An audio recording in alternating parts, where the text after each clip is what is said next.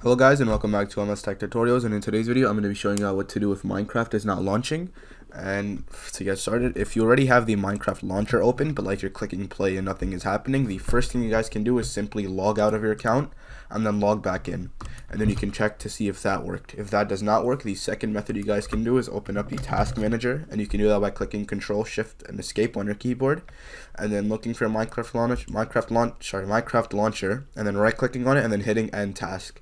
Now once you do that, hopefully the error code should be fixed. You can obviously reopen Minecraft and check to see if that worked. The third method you guys can do is open up the Windows tab, and you're going to type in Minecraft in the search bar. From here you're going to go to Run as Administrator, and then you're going to try opening up the app this way. And if all else fails, the final thing you guys can do is simply delete Minecraft and then reinstall it with the latest update / latest version. And after doing all these things, hopefully the error code should be fixed. And to stay on the safe side, you could also restart your PC and then reboot it or restart it back up or whatever. And yeah, so that is it for the video. So thank you guys for watching. Make sure to give the video a thumbs up, subscribe to the channel, and have a great day.